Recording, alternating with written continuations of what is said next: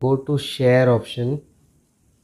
Again, see, I have repeatedly said go to the lock button and change over here and click the editor mode. Okay, now this image, anyone can see this image.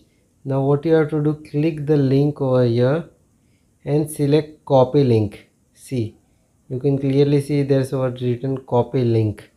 Okay, now just minimize everything, go to your Google Chrome over here and select and type create QR code, create QR code.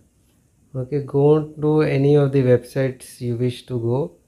I'll just select any of the, see, suppose this QR code generator, I'm selecting this website.